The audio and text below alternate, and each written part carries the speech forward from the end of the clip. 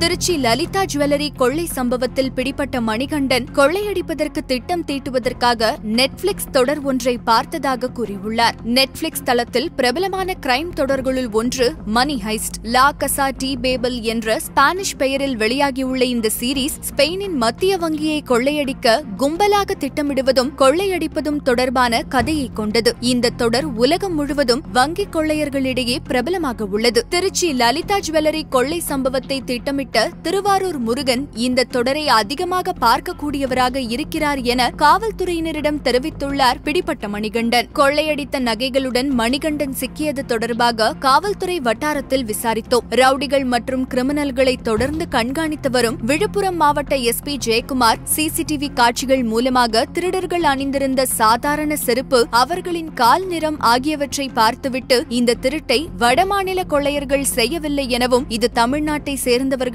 கைவரிசைதான் எனவும் கண்டுபிடித்துள்ளார். பிடிபட்டுள்ள மணிகண்டன் எங்களுக்கெல்லாம் பாஸ் திருவாரூர் முருகன் தான். மணி ஹேஸ்ட் தொடர்ல வர்ற புரொஃபசரை போல முருகனும் நடமாடும் வேனிலேயே வாழ்க்கையை கழித்துக் கொண்டிருக்கிறவரு என தெரிவித்திருக்கிறார். திருவாரூர் முருகன் சுவரில் துளையிட்டு திருட்டு சம்பவங்களை நிகழ்த்துவதில் பிரபலமானவர். தற்போது உடல்நிலை குன்றிய நிலையில் இருக்கும் முருகன் நடமாட முடியாத சூழலில் இருக்கிறார். நடமாடும் வேன் ஒன்றில் வாழ்ந்து வரும் முருகனை பிடிக்க தமிழக காவல்துறை தனிப்படை அமைத்துள்ளது. மணி ஹைஸ்ட் பாணியில் வெளியிலிருந்து உதவும் புரொஃபசர், திருடர்களின் உடை, முகமுடி, சுவரில் துளை என பல்வேறு ஒற்றுமை அம்சங்களை கொண்டுள்ளது இந்த திருட்டு சம்பவம். மேலும் இதுபோன்ற செய்திகளை தெரிந்து கொள்ள வீடியோக்கு கீழே உள்ள சப்ஸ்கிரைப் பட்டனை கிளிக் செய்யுங்கள். மேலும் லைக், ஷேர், கமெண்ட் செய்யுங்கள். கூடவே பெல் ஐகானையும் கிளிக் செய்யுங்கள்.